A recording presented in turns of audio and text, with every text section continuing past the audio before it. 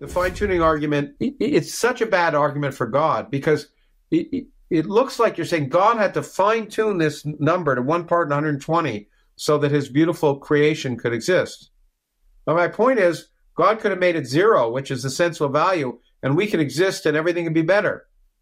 So God's a pretty crummy architect if he chose this ridiculous value when 0 would have made everyone happier and we would all be living longer and there'd be a lot more life in the universe. So the argument that ridiculous value points to an intelligent designer is ridiculous. It points to a pretty unintelligent designer.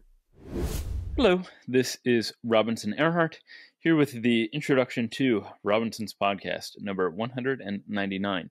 And it is quite crazy to me that we're almost at 200.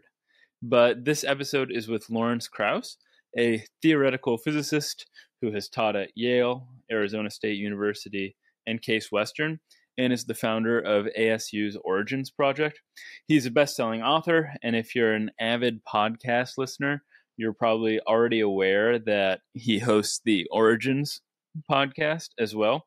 We have a pretty wide-ranging discussion about the current state of physics, whether or not it's in a crisis, the potential shortcomings of string theory, whether the world is a hologram, the existence of God, the role of science in ethics, and then some of his late and amazing great friends like Cormac McCarthy and Christopher Hitchens. And Lawrence's most recent book is The Edge of Knowledge, a link to which you will find in the description. One correction that I need to make is at one point in the conversation, I say that there is a duality in M theory, where the string length in one theory is inversely proportional to the string length in another theory.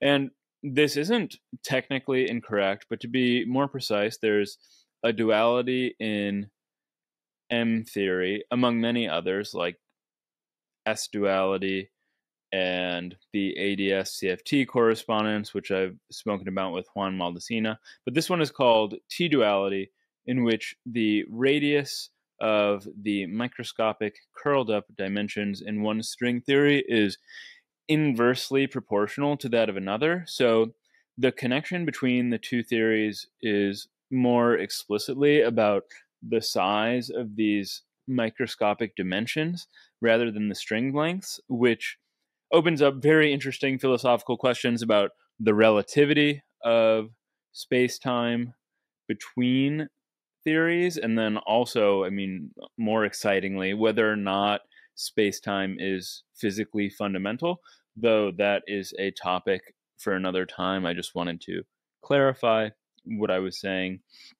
But now, reviews, comments, likes, subscriptions, these things are all extraordinarily important. If you have not rated the show on Apple or Spotify, it only takes 10 seconds, 8 seconds, 7 seconds or so to do that, and that would be wonderful. There's also a Patreon if you would like a link to an ad-free RSS feed and then show notes. But now, without any further ado, I hope that you enjoyed this conversation as much as I enjoyed having it with Lawrence.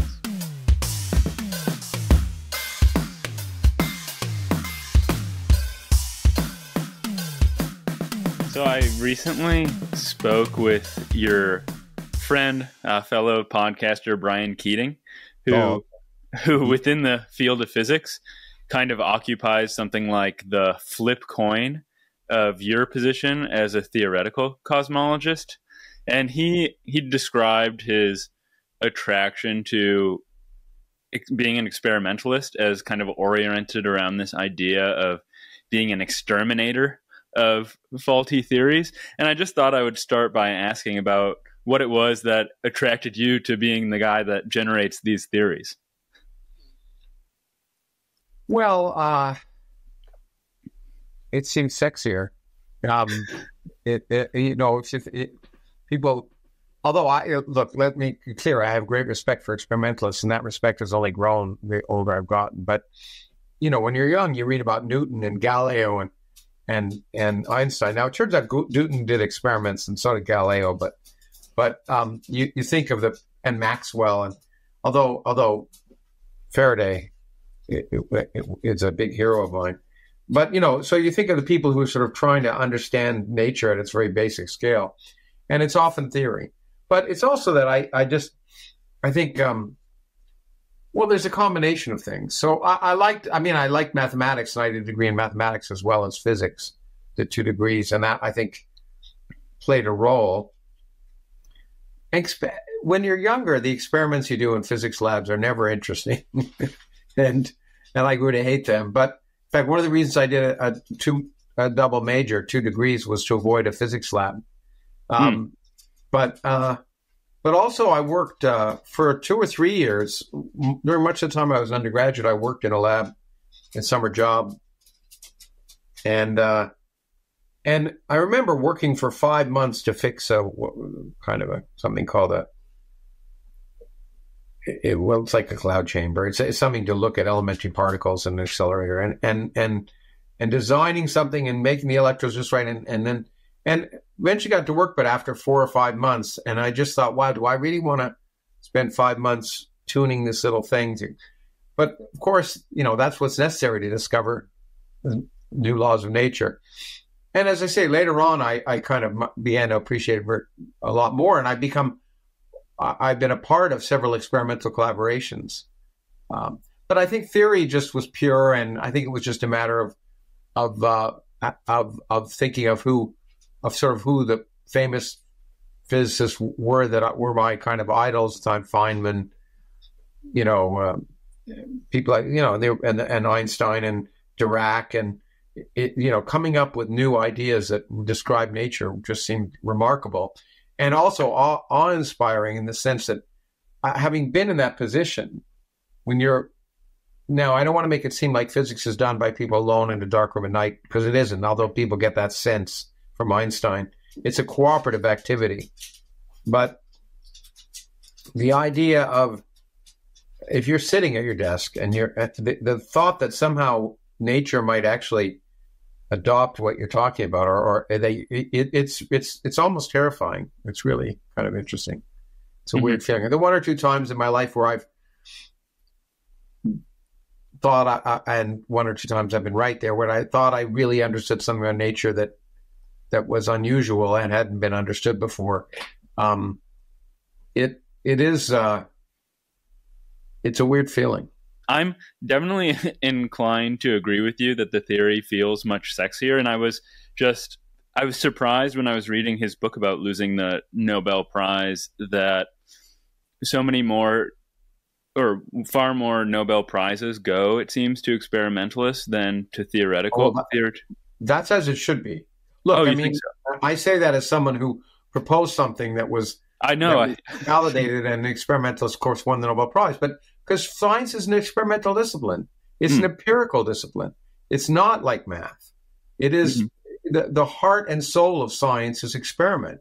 That's what determines what's true or not. Not theorists, not an elegant theory or a beautiful equation. It's whether nature adopts something. So it's perfectly appropriate that most of the Nobel Prizes, they're arbitrary anyway, but most of the Nobel Prizes go to experimentalists, because that's and when we proposed dark energy as explaining the way the universe looked while it was true, I think it's fair to say very few people believed us until the experiments validated it. The experiments convinced the world. So, it would have been nice to get the Nobel Prize for that, but it's actually, I adopt the terminology of Feynman, which I think I really mean, and I think he really meant. For me, the great thrill was being right, was actually knowing, anticipating, and that's better than, anyway, the prizes are nice, but it's a real, you don't often in your career get that opportunity to have, to really recognize something and understand nature in a way that hasn't been understood before. Uh-huh. Well, something you said just now that really jumped out at me is that physics isn't about equations or theories so much as it's about experiment. And this brings me to your book, Hiding in the Mirror. And this is the last name I'm going to drop, but this conversation is going to air right after one with Stephen Wolfram, in which we spoke all about his search for a fundamental theory of physics. So since on the Origins podcast, you've had so many conversations with physicists on adjacent topics, I thought I ought to start broadly with whether or not you think there's a crisis in physics right now. And I suspect that string theory might come into this somewhere. I don't think there's a crisis in physics. There are different areas of physics that are having hard times, but physics itself is quite vibrant. There's new technologies being developed, properties of materials, biophysics, quantum systems. There's tremendous developments taking place, and they're exciting, a lot of them. Particle physics is in the doldrums, I would say, and has been, for lack of, comes back to what I said before, for lack of experimental evidence of things. The Standard Model, which is a book I wrote after the one you're talking about, but the book I wrote called The Greatest Story Ever Told So Far, is about the greatest story ever told so far. I think the greatest intellectual achievement of humankind is the Standard Model of particle physics, which explains 3 of the 4 forces of nature perfectly. And it came about in a sort of 10 to 15 year period. And it's remarkable. But since that Standard Model, there are lots of loose ends. And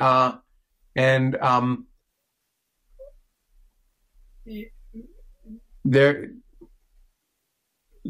been no evidence that's really pointed us in the direction that we should be going. We built accelerators. The discovery of the Higgs was profoundly important. I didn't believe the Higgs was actually there. I thought there'd be nature would find some nicer mechanism to do what it did, but it didn't. I was wrong. But other than these particles having neutrinos having mass, there's really been no experimental data of any significance that's affected our understanding of the fundamental structure of matter and the forces of nature. String theory has gone on and done lots of mathematics, and it's been very helpful in various areas of physics using that mathematics, but certainly the central premise of string theory has no evidence, there's no evidence to support it. Hiding in the mirror, I talked about why one might be led to string theory and why it's well motivated, but it hasn't really had a great success in what it originally intended to do, not a single one. It's just become more and more complicated. That doesn't mean it's wrong, but there's no evidence of it. And so particle physics per se is having a trouble. And I think that's one of the reasons many people have moved to the area that I was one of the people who sort of started in the early 1980s, the area of particle astrophysics, because I realized at the time, even in the early 1980s, that the universe, of course, was a particle physics experiment. It was performed, and now it was data analysis, and that one could look to the universe for evidence of things that you couldn't possibly test at accelerators. So if you want to, you could use the universe as a laboratory to test fundamental physics, and I started doing that in the early 80s, and now it's an industry because sure, look at the big dark energy, dark matter. These things are coming out of astrophysics and cosmology and not so much out of particle accelerators. There's still intriguing things that are happening. The anomalous magnetic moment of the muon. There's things where there are anomalies that may or may not point at some new physics. But it's been 40 years, and there really hasn't been anything significant. And I think that's hard times. The Large Hadron Collider has increased its luminosity and energy, and maybe it'll discover the particles that make up dark matter and supersymmetry, but there's been no evidence of it. And we all thought that if those things were around, supersymmetry, that would probably be the first thing that Large Hadron Collider would see, and not the Higgs. And so anyway, so that's an area of physics that is problematic and has been and has sort of been mired in too much theory and not enough experiment. And whenever that happens, I think physics has problems. But it's only one area of physics, and physics encompasses so many things. So I don't think physics is a crisis at all.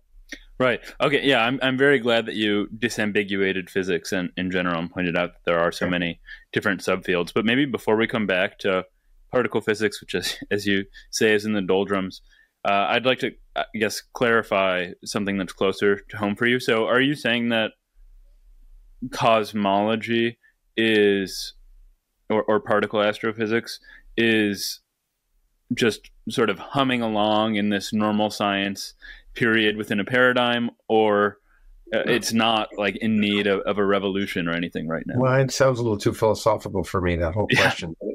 Look, anytime you open a new window on the universe, you're surprised and it's exciting. And there are lots of new windows in the universe opening up with James Webb Space Telescope and and planet finding missions too. But, and dark energy, I don't think there's anything interesting that's happened with dark energy since we first proposed it and it was first observed.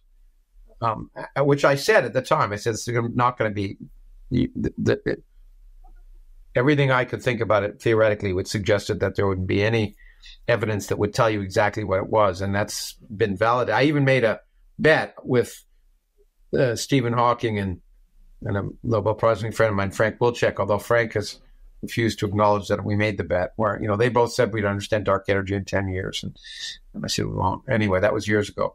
But so I think there's lots of exciting observations going on with new machines and new telescopes and new satellites, and so yeah, it's spinning along. Not as if, as I say, the standard model of cosmology, in some sense, I'm worried. I even have written about this, might become like the standard model of particle physics, because while there are always little nuggets that suggest there may be some tweak here or there, usually they're found to be wrong. A recent example is people claim to see galaxies far too early, then it was discovered they weren't as early as people thought. And so the standard model of cosmology, with this weird dark energy, which we don't understand, and weird dark matter, which we have a better idea of thinking about possibilities for it, but we have no evidence for it directly, has withstood the test of time. And it's this model where we don't understand the basics, but appears to describe the universe. And I am worried that if future observations just continue to validate this picture without any evidence that points us in a new direction of fundamental understanding, that it could become problematic too. Do you have any hunches at the moment about dark energy or dark matter? Sure. Any in particular that you give really high credence to? Look, a hunch is a hunch. As a scientist, I know that that's what all it is. It's a speculation. Look, particle dark matter, the likelihood that dark matter is a new type of elementary particle is overwhelming, I think. And the standard candidates are very good candidates. Supersymmetry and particles called axions are the only real kosher candidates that I would say, because they were developed to explain problems in particle physics, having nothing to do with dark matter. Young people or other people like to invent dark matter particles to kind of fit the data, but that's garbage, because they're not motivated from a fundamental perspective. But both supersymmetry and axions, which address the strong CP problem, a fundamental problem of symmetries in particle theory, were all proposed having nothing to do with dark matter. And then it was discovered they could be perfect candidates. So I have to say those are my two. To maintain they're still my favorite candidates. Supersymmetry has gone down in my hunch in the betting pool because of Large Hadron Collider. And I regularly think of new experiments. I thought, look, the experiments that are being used to look for dark matter are experiments that I proposed 40 years ago, in part. And I've thought a lot of ways about trying to detect axions. It's fascinating for me. So I continue to think about those things. It's great to propose the experiments, because then the experimenter spent 40 years building them, but you can just write the paper and you can go on and do something else. But dark energy, I have no idea. Anyone who tells you they have an idea about dark energy is lying. They have an idea, but it's not worth talking about. We really have no fundamental. It's the most bizarre thing in physics. It's inexplicable in a fundamental way. Now, I proposed models for it and why you might understand why it's so small. But I'd be amazed if any of them were right. But before we move on, though, I'd get back to that dark matter very briefly. But how was it that you proposed testing axions? Granted that, Well, look, I mean, the dark matter, the WIMP detectors are one that had more involved in the early stages, where we proposed detectors that could detect very small energy deposits and big detectors underground, and those are being built. When it comes to axions, the fundamental idea of using axions change electromagnetism a little bit.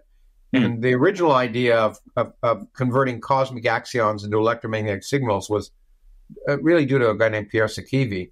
We looked at ways to make it practical with my friend Frank Wilczek, who had proposed the name axions, by the way, when he first proposed axions. But and so I've thought about ways to actually implement this idea that axions affect electromagnetism in a variety of ways. I think we did the first realistic calculations of what the rates of detector production of axion-induced signals would be for experimentalists, who then built experiments based on that. And those experiments keep getting refined. And I've proposed different kinds of experiments. Now I've been looking at lasers and I wrote a paper a few years ago on that, and it may or may not become useful. So I keep trying. It's a joy for me over the last 40 years to periodically learn enough about experiments to be able to propose, or learn enough about technology to be able to propose new possible experiments. And so we'll see. Well, okay, two things. One, I just want to flag that at the outset of that first question I asked about particle astrophysics, you said that the question sounded a bit too philosophical for you. And in the landscape of physicists and public intellectual scientists, I think of you and Neil deGrasse Tyson as the two big figures who are somewhat anti-philosophy, or at least that's anti some modern philosophy of physics. I get a rap of being anti-philosophy, and I'm not, but it's useful in certain places and isn't useful in others. Okay. Well, I just wanted to get back to that, flag it and get back to it maybe a little bit later, but returning for the moment to string theory and quantum gravity, and it seemed like the big problem for you with string theory was that it hasn't had any experimental success. So it's a problem for string theory. It's not a problem for me. Right. Problem for string theory. Yeah. But so in general, where do you weigh in on the state of quantum gravity research? Since I'm guessing that this is one of the areas, even though I don't think we've used that term yet, where you think there really is a crisis. Well, no, look, the problem is quantum gravity is where the region where quantum mechanical effects impact on gravity is a region that's so far removed from anything you could directly test in the laboratory. Gravity is the weakest force in nature in the first place. It's hard to measure classical gravity at a fundamental scale. Quantum gravity effects are on unbelievably small scales. The only places they're relevant, and I mean it, probably, the only places they're relevant are the final stages of collapse of a black hole and the very beginning of the universe. Other than that, quantum gravity probably is irrelevant. General relativity works fine. But I actually have worked on quantum gravity recently. I wrote a paper at Nature recently, Nature Physics Reviews, with some colleagues from Europe, thinking about ways you might test quantum gravity by looking for analogs in condensed matter systems. Black holes have a horizon because the escape velocity is faster than the speed of light. Well, you can create, and that results in something called Hawking radiation. Hawking first realized when you consider quantum effects. And looking at certain classical fluids, or not necessarily classical, semi-classical fluids, or even quantum fluids, in condensed matter systems, people have created analogs of black holes where you can measure Hawking-like radiation. And so I wrote a paper thinking about whether you might be able to probe other features of quantum gravity by appropriate condensed matter systems. So you might analogs. And of course, they're always analogs, so you'll be able to just get ideas of what effects may or may not be important. It's not quantum gravity directly, but it might be useful if we're trying to understand how to probe it. So I have thought about that a little bit, but on the whole, it's kind of a sterile enterprise because that's why string theories have such problems, because the areas where you're going to correct classical general relativity are areas that are so far removed from anything generally we could directly detect that it makes it extremely difficult to imagine how the theory would be validated or how you'd even do the right theory.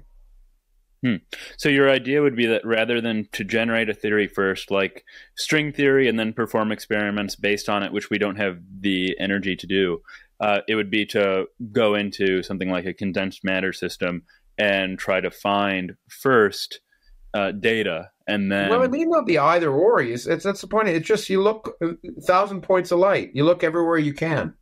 So string theory, directly, and there may be experiments you can do, but this is another approach. So it's not either or, I think.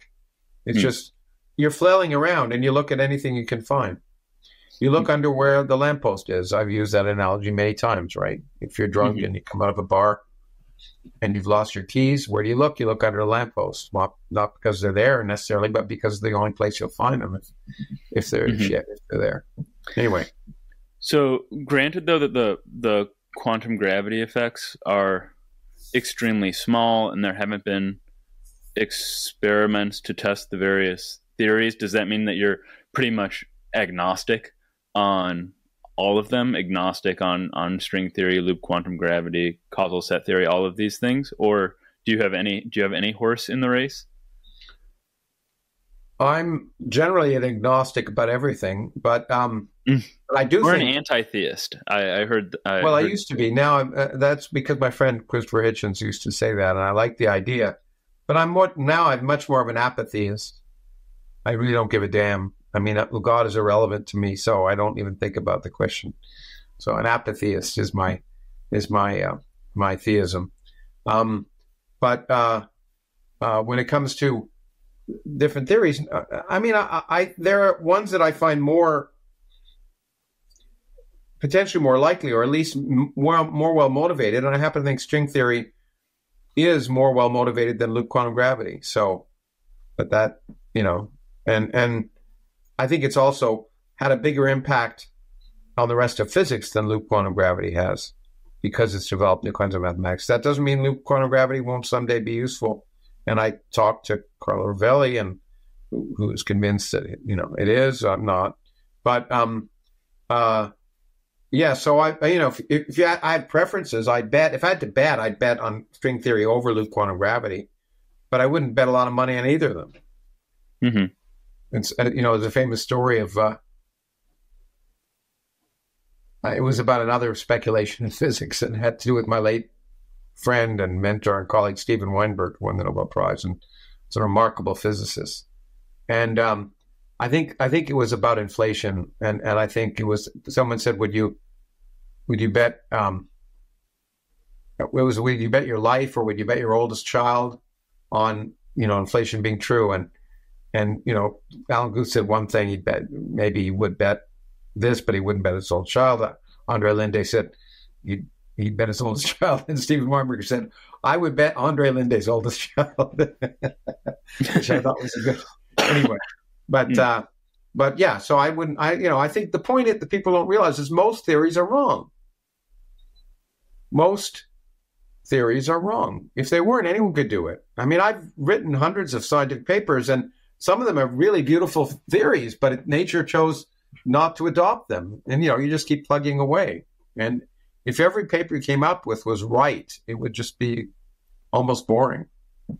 Okay, you've mentioned another couple of things that to flag and come back to. One is Christopher Hitchens, who I'm very curious to hear about.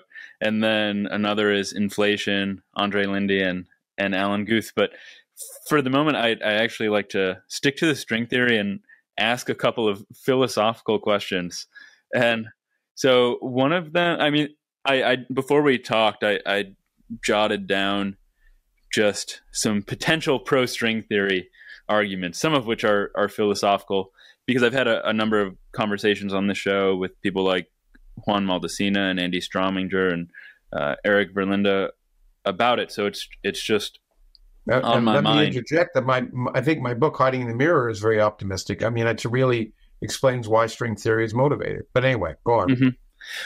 One problem that I don't know, it's just an intuitive prejudice with quantum mechanics is that it has point particles. And I like the idea of string theory replacing them with little strings.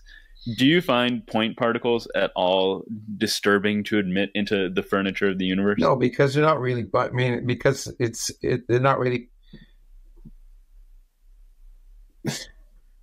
Yes and no. Look, I mean, when you get to infinitesimal things, obviously something is going to cut that off. Things aren't infinitesimally small. They're not infinitely small. There's going to be some effects that are going to cut off that singularity. I don't think, I think as string theorists have learned, strings are not the fundamental objects in string theory anymore. It's brains. And so I don't even know what the fundamental objects are, but I don't find little strings any less or any more physically plausible than fundamental point particles. Because really what string theory does, it's a lot of fancy mathematics and to be fair, much of which I don't even comprehend. But the fundamental idea, the reason it works is it just gives you a cutoff. Instead of being infinitely small, string theory has this thing called duality. So there's a smallest size, and there's a duality. So when you go to smaller scales, it's equivalent to something at larger scales. So it's just like saying, well, there is a smallest size below which things don't exist. And if I said that, I could say that for point particles, and it would be they'd be just as finite. The conclusions that came about would be just as finite as they are in string theory. Mm-hmm. Just to clarify something you said about strings not being the sort of fundamental particles in string theory or M theory, is it the case that they're not fundamental, or just that there are multiple fundamental things? Well, yeah, I mean, look, yeah, okay, there are multiple fundamentals. One, the reason it's called M theory is you don't even know what the theory is a theory of. Mm-hmm. And my former colleague and friend, Joe Polchinski, before he died, was one of the people who first recognized that brains, that something called brains, are probably fundamental to understanding the mathematics of string theory. And these brain-like objects are, I think, what now are our greatest interest. But what are the ultimate variables of the theory and what it describes? I think, look, some people may correct me here, but I think at this point, no one knows. It's a crapshoot, and it's full of fascinating ideas and objects and mathematics, and the practitioners are fascinated by it, and also they're true believers, which you sort of have to be if you're working for 30 years. The good thing is those of them who are scientists, and not all of them are, and by that I mean not scientists in the true spirit of science, those of them that are scientists would be willing to drop it, like yesterday's newspaper, if it actually made a prediction that was wrong. So but most of them who are doing it are scientists in that true sense. They're true believers, they work on it, they're convinced it's right, but happily, if it were proved to be wrong, they'd throw it out. So I give them the benefit of the doubt. Mm-hmm. And so I'm not a string theorist, so I will also probably be open to correction here. But my understanding is that in M theory, there is this web of dualities where one fundamental, or there's a smallest length in of one string in one theory, and it can be sort of translated into a larger string in another string theory. There's a scale below which you can't go because everything smaller than it is equivalent to larger. So effectively, it means like the physics has a smaller scale. The string associated with the string tension. Mm-hmm. But what I was going to say is that this leads to space not really being continuous. There is this smallest scale, and you said that's kind of why it works for quantizing gravity in some respects. But that's not the case for quantum field theory, where space is continuous, and that's why we have these point particles. And I'm wondering if the continuity of space as opposed to this discreteness of being space is problematic for you at all. Well, it is that, but quantum field theory isn't a theory of gravity. It's not a theory of space. It's a theory of fields within space. But if you put a cutoff, if you say there's a smaller scale, then quantum field theory works very well and doesn't produce infinities. But that you have to impose that, right? It's arbitrary. From outside. But that's the problem. Quantum field theory. But it's okay. We understand the world in terms of effective theories now. There is no fundamental theory. Some string theorists may think they have it, but up to that point, there's no fundamental theory that's true. None of the theories we have now are absolutely true. They're all effective theories. And we all expect that at some high scale of energy and small scale of distance, that those theories will be modified. The problems with quantum field theory, and there are no problems, but where it looks like there are problems, the infinities, arise from extrapolating the theory to a domain where it's not true. But the great thing is the theories that make sense have results that are independent of the nonsense at that scale that where things are wrong. That's called renormalizability. You can effectively get rid of those infinities in a way that they don't affect any of the predictions of the theory at low energy scales. It was a mystery to Feynman, who used it who developed a way to understand renormalizability and get a sensible theory of quantum electrodynamics. And he thought it was like some magic box. And I assume at the end of his life he knew. I talked to him near them, but certainly of course he knew. But when he got the Nobel Prize, he talked about this is just some magic prescription that we don't understand it, but we do understand it now. We understand it was Ken Wilson and others who helped us understand what we now call effective theories, and that the whole world is an effective theory. None of the theories we have are fundamental. That doesn't bother us. Mm-hmm.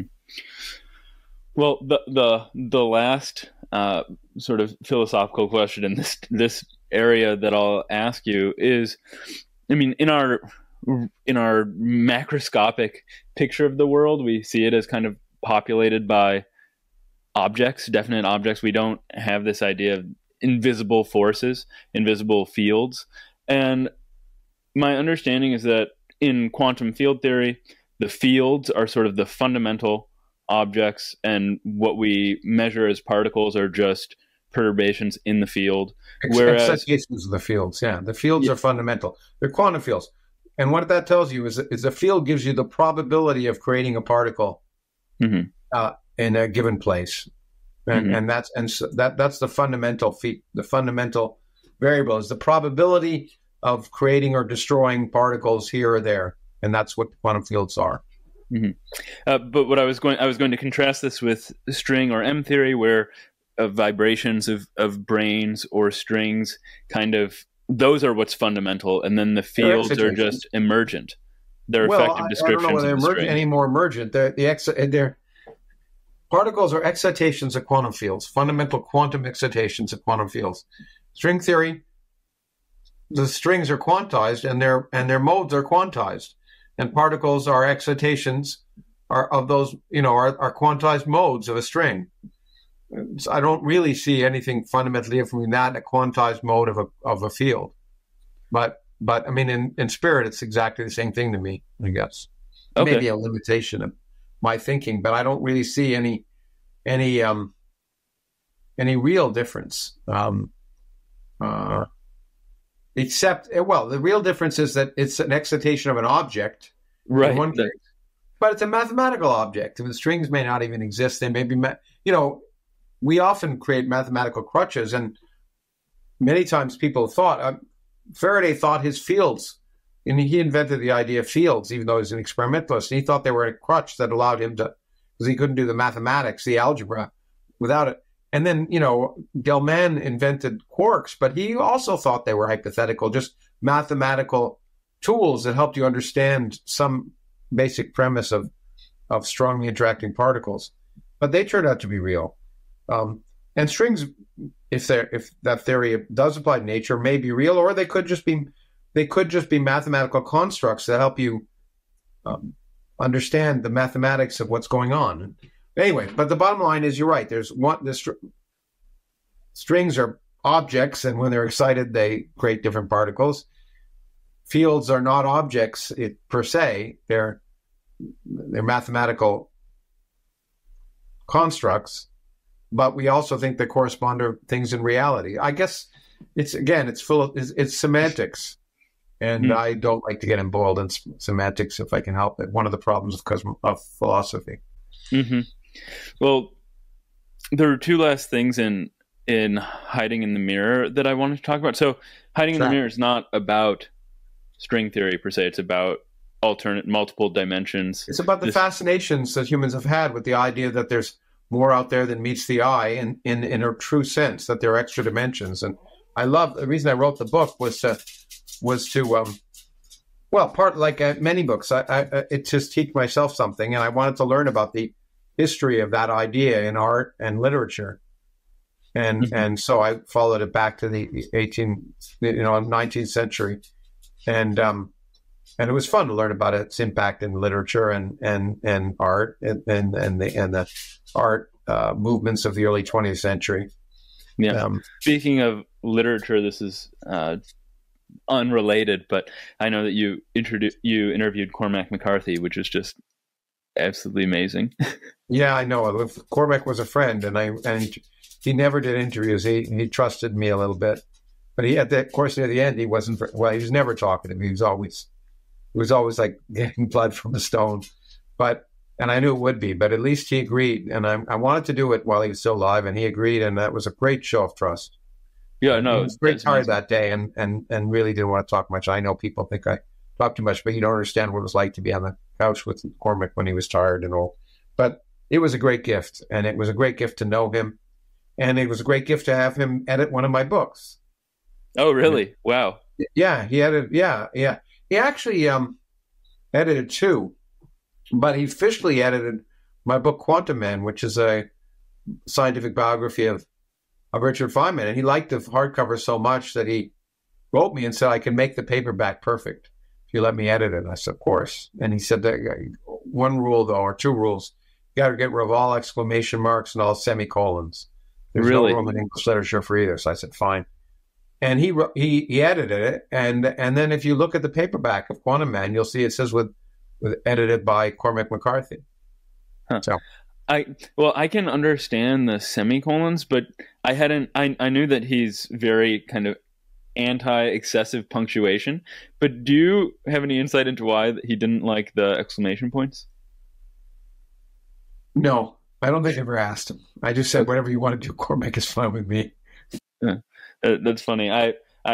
He's on my mind because I was just talking about Blood Meridian this morning. Yeah, no, actually. I mean, it's I'm very lucky to have known a lot of interesting people and had them as friends, and I'm always kind of surprised when they want to be my friends. But Cormac was we go back, and he agreed to do things that I don't think he would have done otherwise if he hadn't been so kind and generous as a friend. And he changed my thinking about the world in numerous ways. I've already talked about it many times. That when I first met him, he was very chipper. He was in a lunchroom of an institute in Santa Fe, and I kind of couldn't connect that kind of jovial, happy fellow with the guy who wrote No Country for Old Men and The Road. And I said, "How can you be so chipper, you know?" And he said, "Well, I'm a pessimist, but that's no reason to be gloomy." And that's become my mantra in life, I think so. No, that's good. I've read The Road, which is wonderful, but I haven't read No Country for Old Men, but it's a terrific movie. Well, the book is better than the movie. I read the book before I saw the movie, and the movie is pretty good. It's a pretty faithful rendition, but as always, the book is generally better. Mm-hmm. And it certainly doesn't present a hopeful view of humanity. Yeah. But speaking of these, I mean, wonderful friends, you've mentioned a number of phenomenal physicists already, and then there's Christopher Hitchens. And I saw that, and speaking of them helping you with your writing in various ways, I saw that Christopher Hitchens was going to write, was it an afterword for Universe from Nothing? But then No, he was writing the forward. Richard forward. Dawkins wrote the afterword, and and Christopher had finished half of it, and he told me about it. And it was great, and I was very sorry that it couldn't be used. I occasionally think about how terrific he would have been as a podcast guest or as a podcaster himself. He would have been. Yeah, he was. Yeah, no one could compete with him. He would have been. He was a terrific speaker, and and now you've made me wistful, because it would have been amazing to have the forward from Christopher and the afterward from Richard. And his forward is really good. I tried to indicate later on in my lectures. I've talked about some of the ideas that he presented in his forward, and I've used them in my lectures, and of course given him credit. Anyway, it was fun to talk to him about science, and he was wonderful. Well, the last thing I'll say on this note before we get back to our main thread is I also saw that you've interviewed Douglas Murray, and when I think of Christopher Hitchens, Douglas Murray now comes to mind. I recently saw a debate that he did with Malcolm Gladwell, and I have just never seen somebody perform so powerfully in a debate before that it was Whispers of Hitchens. Yeah. Douglas, I've said it. I think I said it in the podcast, or at least my introduction to the podcast. He reminds me a lot of Christopher. Some people hate him because he's but I think he's very similar in his love of literature, his willingness to explore as a journalist, war zones, but he can be devastating in debate. I haven't watched him debate Malcolm Gladwell. I assume he eviscerated him. It was so horrendous that Malcolm Gladwell went to a debate school and did a whole episode on his own podcast about how terribly he did in the debate. Well, good. I mean, Gladwell's a charming speaker, but I wouldn't want to be on the other side. I wouldn't want to be on the other side of a debate against Douglas Murray. Happily, I wasn't, although, we disagree fundamentally about a number of things. I don't think we talked about climate change, for example, where he's definitely wrong. But he's anti-climate change? I think he's more, I think he is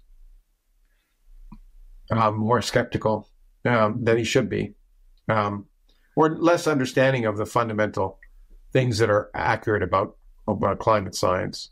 Right. We've both spoken with Tim Palmer, who I think makes a very persuasive case about. Oh yeah, these things. Yeah. Tim, he's written a good book, and that's why he wrote Talk to Him Like It. And and I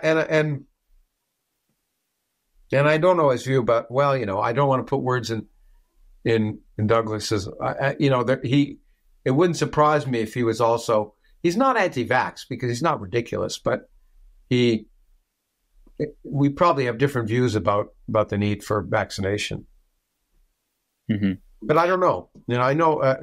Anyway. No, but I don't agree on everything. But then I didn't agree with Christopher on the invasion of Iraq. So there you go.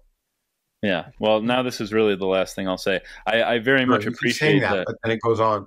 Yeah. Go on. On your show, you interview people that you don't agree with on everything, and you treat them well, because that's not really the case on every podcast. Yeah, no, a lot of them are echo chambers. I learned that from Christopher.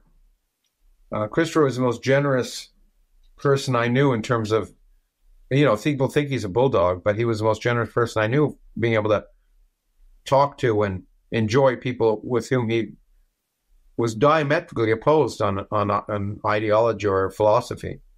And it's a wonderful thing. So I think I tried to emulate that in some sense, because I don't think, it's important. That's the whole point, is to talk to people you disagree with. Otherwise, that's the whole point of free speech, and the whole point of conversations. So I do talk to a lot of people I agree with, but I really like it when I have a conversation with someone. And of course, I get just the most vitriolic hate when Douglas was on.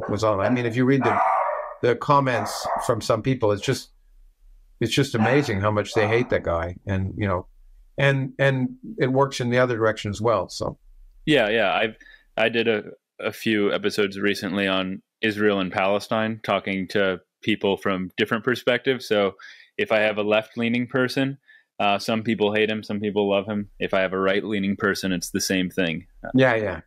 So you just got to hope. It's nice to have something where and the point is that the noisemakers are always in the minority. That most people want to actually hear different perspectives, and that more importantly, those are the people you're really appealing to. The other people, you're never going to change their minds or even have them listen. But the vast majority of people are people who are willing to hear something new and think about it. I like to think, otherwise I don't know why I do many of the things I do. Mm-hmm. Well, okay. Now returning to those last 2 points I wanted to ask about regarding hiding in the mirror, but this isn't quite cosmology, or maybe it is depending on the attitude you take, and it is certainly not about more dimensions, it's about less dimensions. But with Juan Maldacena in particular, we talked about the ADS CFT correspondence, so anti-de Sitter space conformal. In fact, that's what his key insight was as a graduate student. Theory. Famous.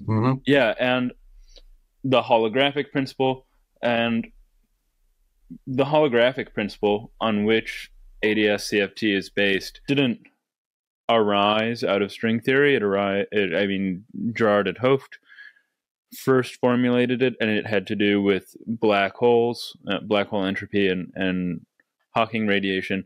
Mm-hmm. But I'm wondering whether or not you put any credence in it as a model of the universe in which there is sort of a two-dimensional boundary, or three-dimensional, depending on how you look at it, in which our universe is just sort of as we know it, the bulk is just a projection of that.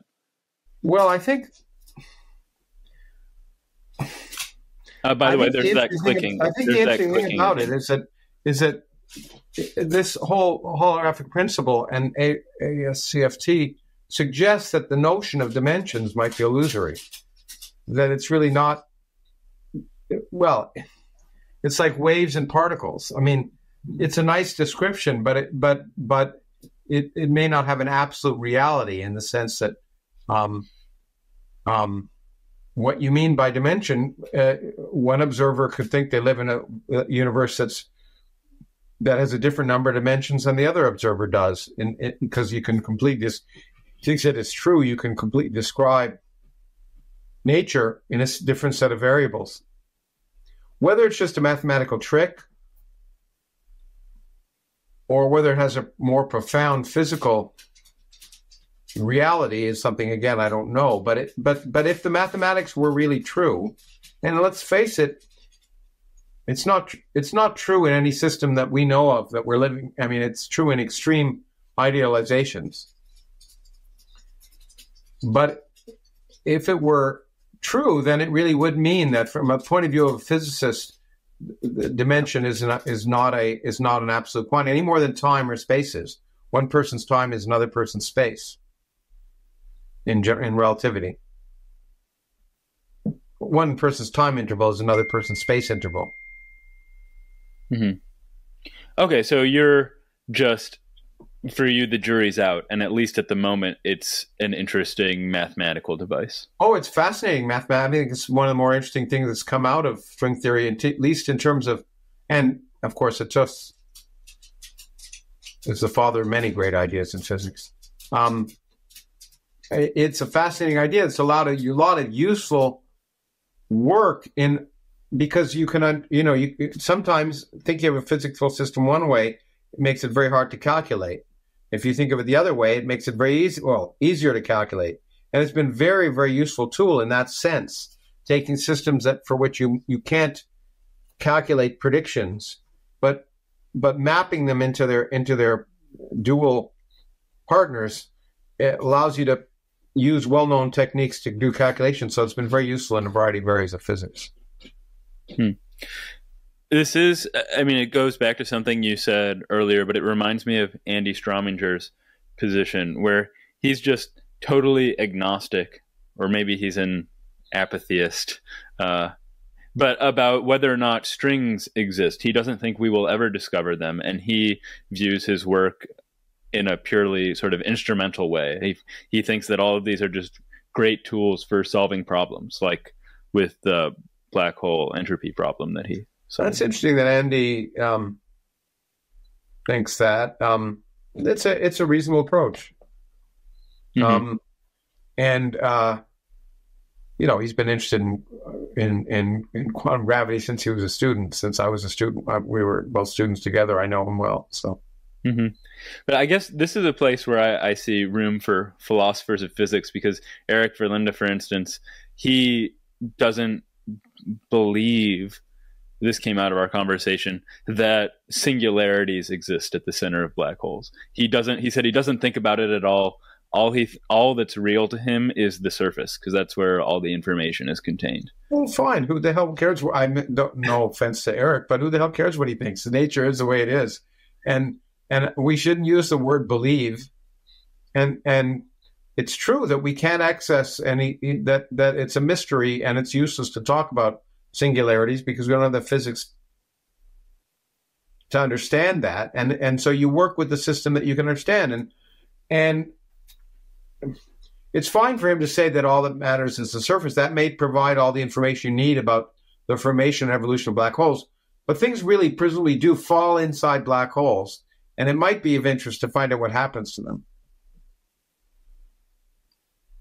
Yes, unless they don't fall into black holes and something's just happening on the surface. Well, yeah, maybe Eric believes that. I think that would be hard to. Well, I mean, if you take we came up with an argument. I have a paper with a colleague of mine, Tom Spotty, and a few others years ago, which still gets some interest. The question whether black holes even exist. It could be that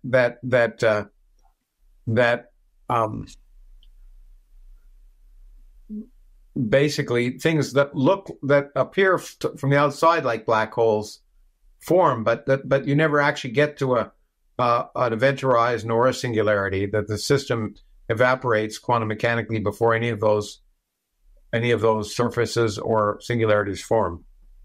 Could you? We showed it with a calculation. If that's true, then there is no paradox, and when from the outside it looks like a system. It looks like a black hole, but it's not really a black hole, and that to me is a very satisfactory solution. I don't know if it's right. I bet it isn't, but it's still interesting. Could you walk me through how this account would look when a star collapses? Like what would be happening? Well, when a star collapses, stuff is collapsing, right? Yeah. And it's getting denser and denser and denser. But quantum mechanical effects are relevant as it gets denser and denser and denser. And the system their excitation, it can radiate away energy. And the question is, does it radiate away its energy before the system collapses to be within its own event horizon or not? And if it does, if it keeps radiating energy at a sufficiently high rate, then the event horizon never catches up to the surface that's collapsing, and the whole system evaporates before any event horizon has been formed. It sounds like a scam, but it can work. So what would account for the fact that we don't observe radiation coming out of black holes? Well, it's because these effects happen because time scales associated with them. If you're talking about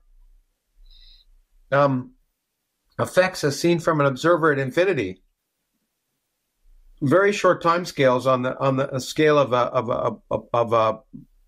a black hole event horizon translate into very long times for an outside observer. So just like in a regular black hole, you don't see something fall in, you see it slow down and freeze at the surface. And so the question is what you're seeing is a very dense thing which may not even exist anymore. I see. Okay, that's very cool. I hadn't heard that. And the point is, it may be cool, but there were calculations to support that picture using collapse of spherical shells. I doubt it's right, but it is kind of cool. Yeah. Anyway. Okay, well, last thing There's one way to resolve a paradox that I still don't think has been resolved about black holes and information. Anyway. Well, the last thing about hiding in the mirror and extra dimensions, just restricting us to the extra dimensions for the moment. Are you at this point all in on a 4-dimensional space-time, or are your fingers crossed for 26-dimensional universe? Or I'm not all in on anything that I haven't been able to measure or test. So I see no evidence for extra dimensions beyond 4 at this point.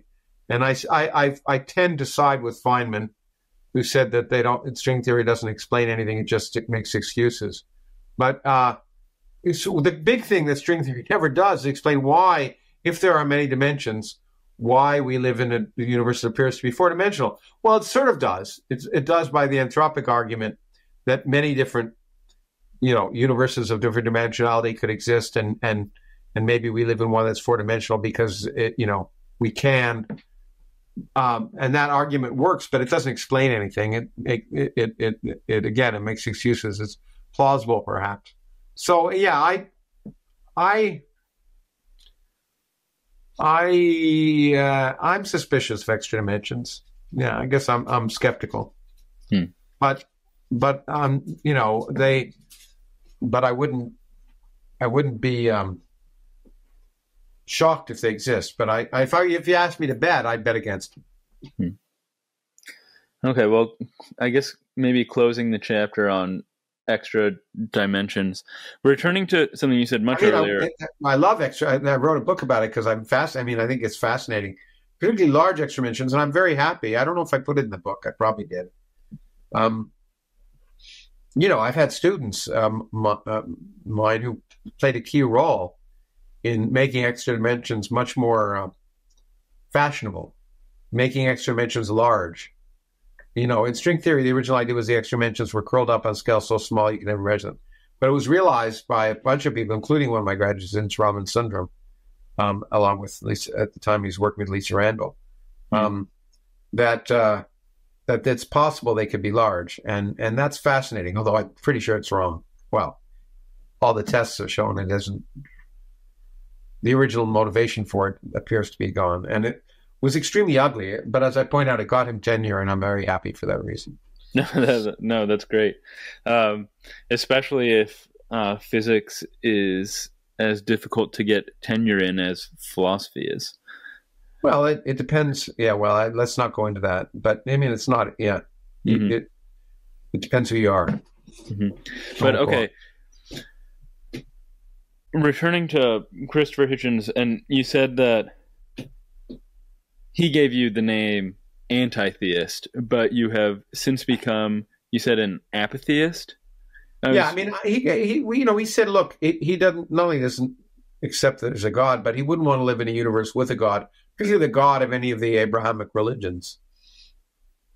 And I agree, I wouldn't want to live in such a universe. What an awful creature. What an awful being who would want to ever live in a universe controlled by such a prick.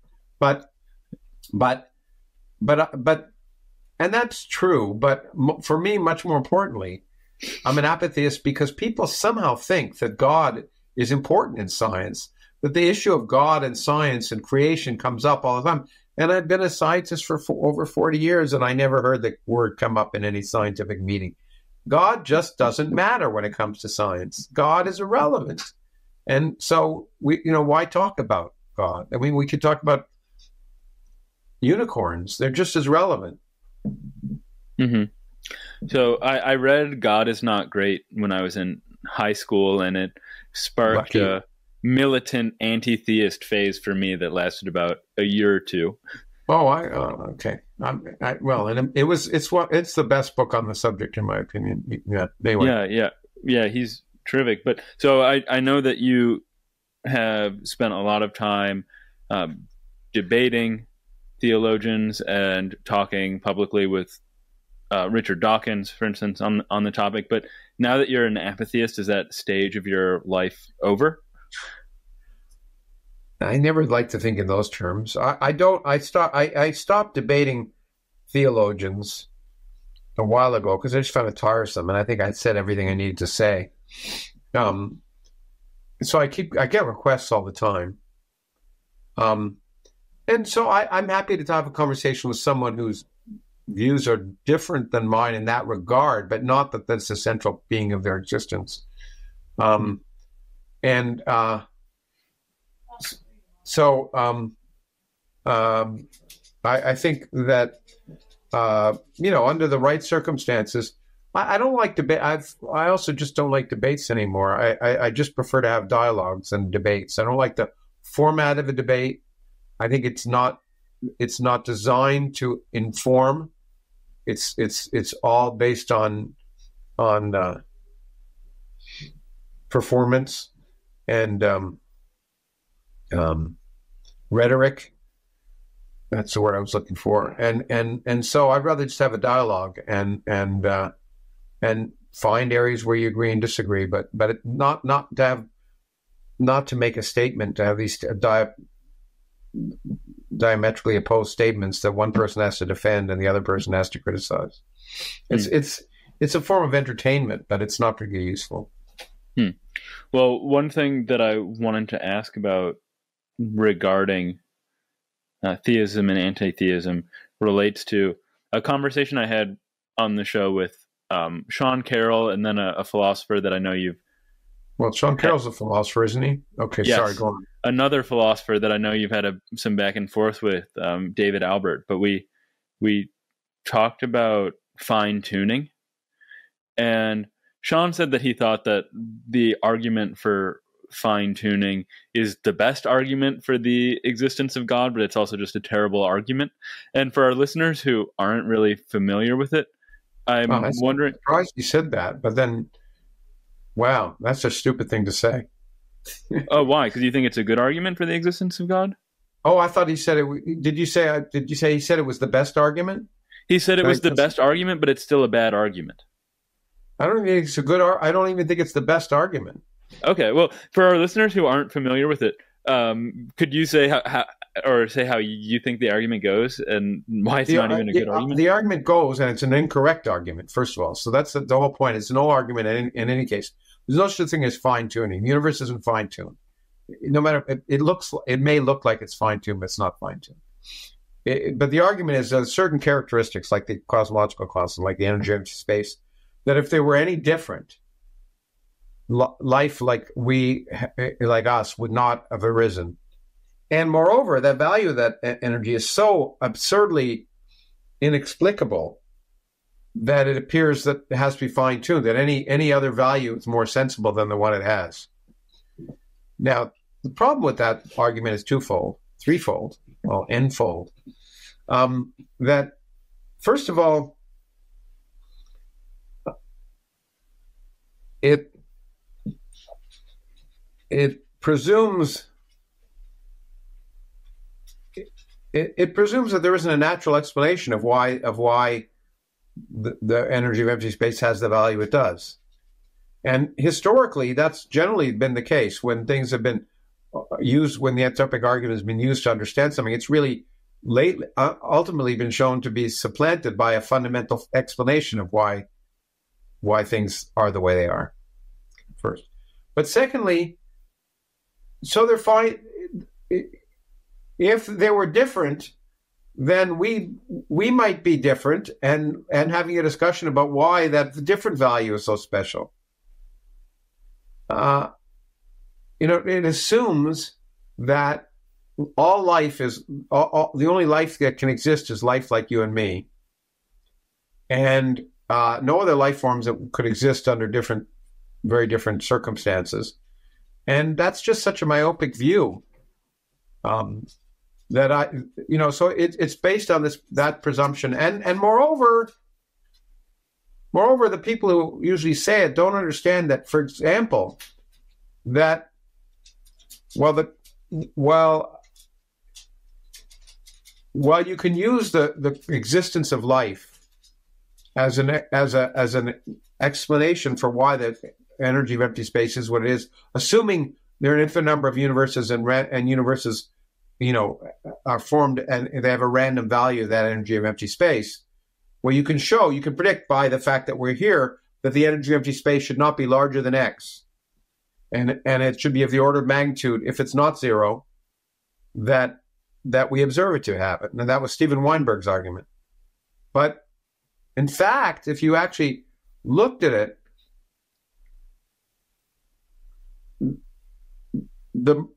if the energy of empty space were precisely zero, which is what we all thought before some of us proposed it wasn't, then it'd be better for life. Life would live longer in our universe. So the universe would have more life in it than it has, if it has other forms of life. So it's not as if the value we have is the best value for life to exist. If it was zero, it would be much better. So every argument about fine tuning seems to me to have huge holes in it and huge assumptions, most of which are generally wrong. And I'm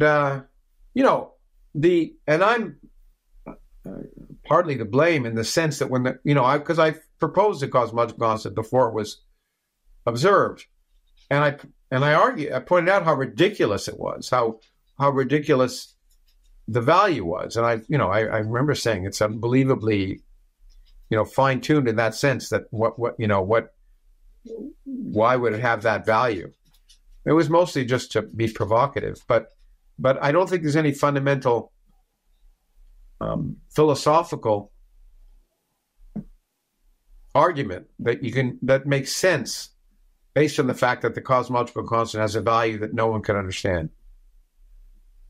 I mean, everyone that is just specious or superficial. And I even wrote scientific papers on this. If you assume that life isn't like our forms of life, you can make a same argument for why Weinberg's argument for why the cosmological constant should have the value it roughly has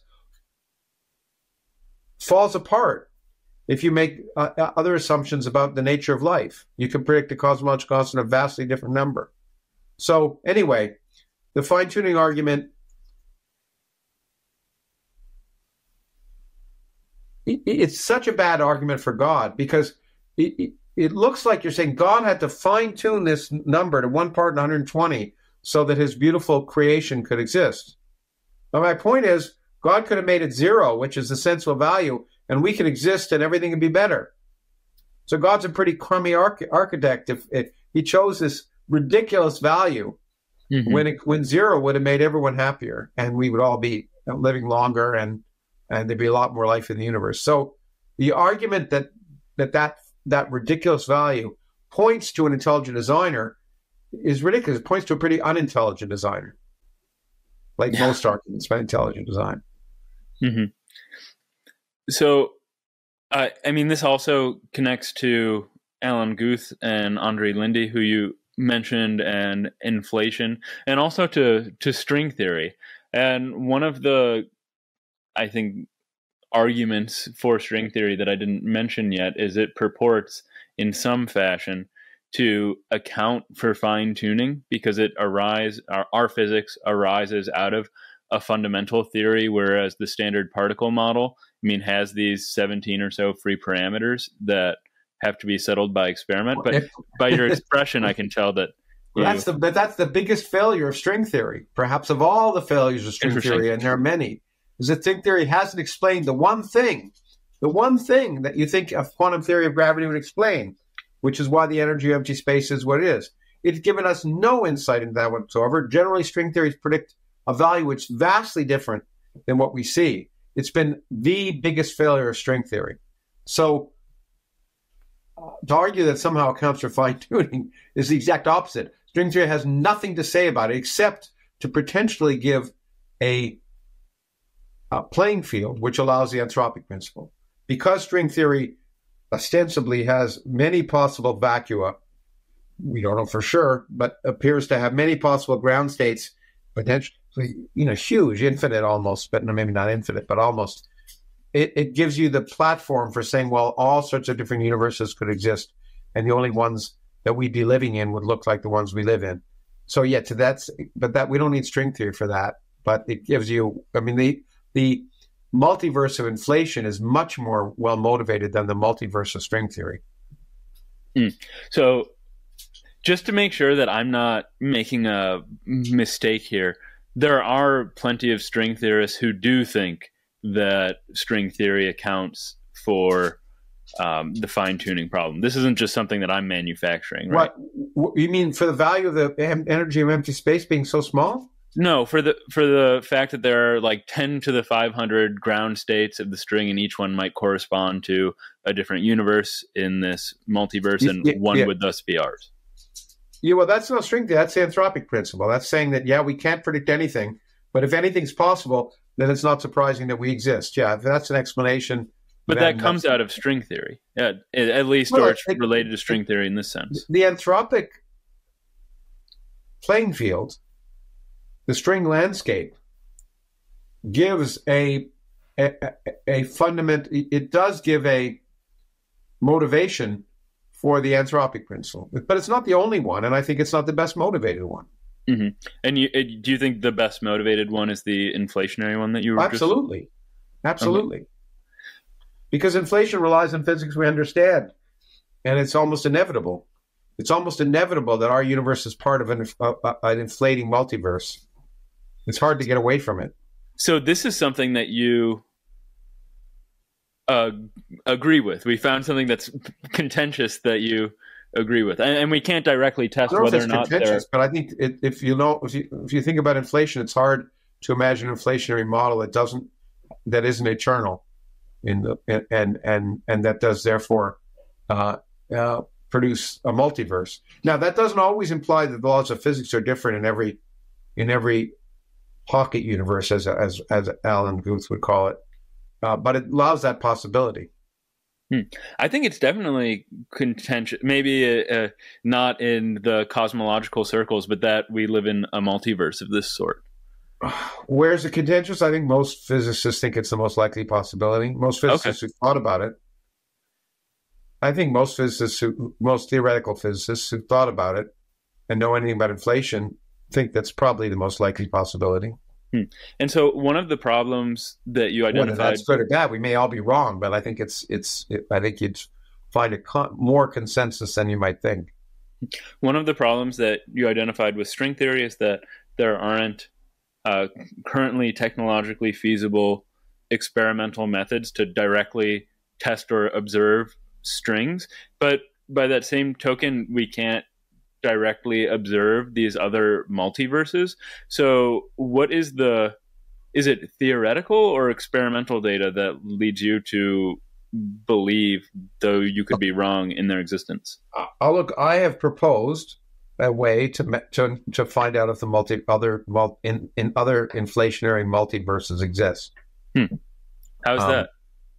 And it will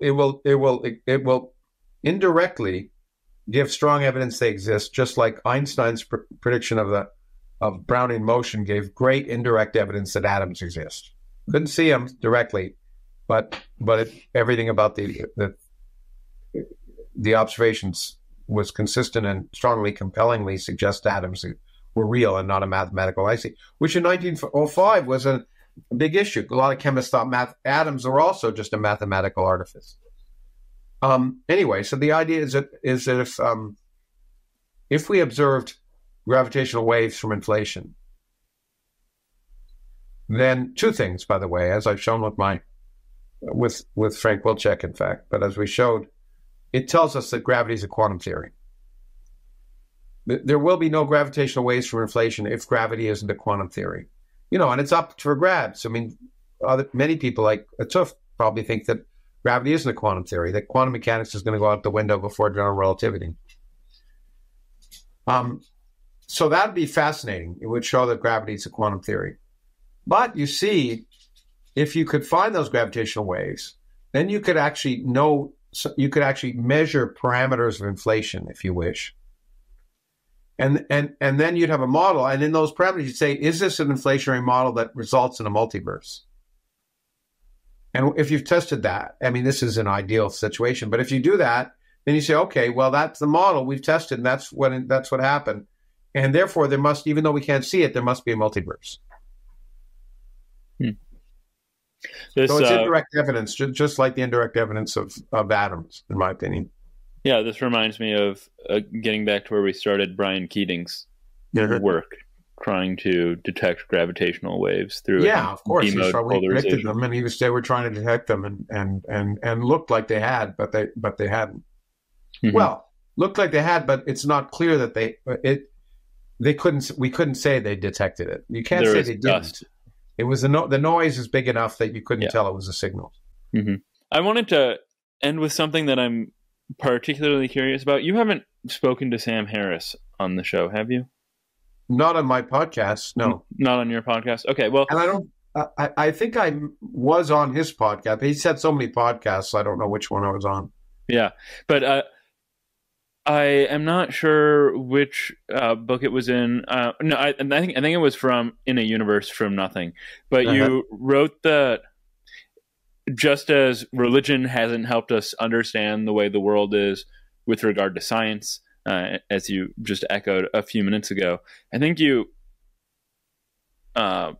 prophesized, maybe that's not the right word, that it will also be shown that religion wasn't at all helpful with regard to morality, and that science might help us better in this respect. And I imagine that the religion not helping us with morality, we can just point to God is not great to give us some great examples of that. But where do you think that we ought to derive our moral knowledge or our moral principles from? Well, if not you something use the like right word, ought. I do agree with Hume that you can't get ought from is, but I do think that science and maybe empirical evidence and logic and strict logic and reason applied to empirical evidence is the only way one can get a reasonable morality. And it does not everything, but without knowing what the implications of your actions are, you can't decide what actions are good. Now, does science tell you always which actions are good? No, but it can tell you. But it can tell you what the implications of your actions are. And a reasonable person, using reason, could decide that actions are bad based on that. So I think morality without science is impossible.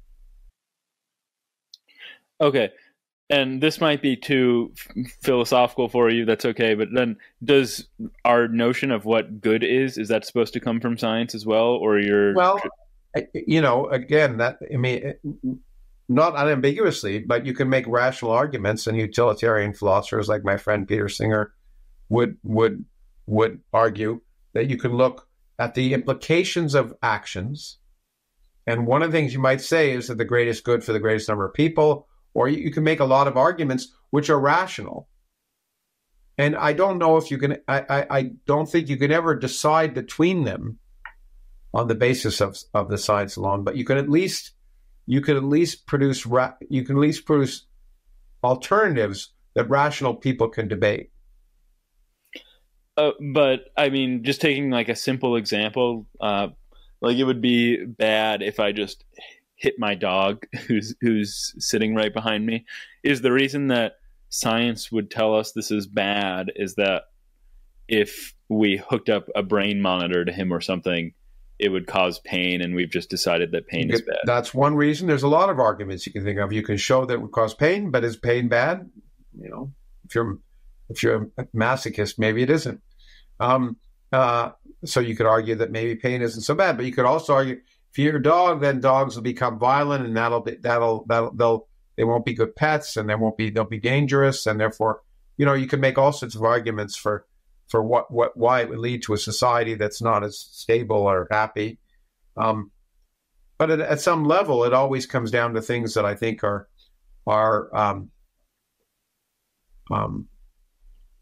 debatable, but reasonable people can debate and try and lead to and try and use reason to convince oneself. So I think you can't get off from this, but you can get damn close. You can lead in the right direction. Okay, well, I think that's a really good note to end. So again, Lawrence, thank you so much for your time. It's been really fun.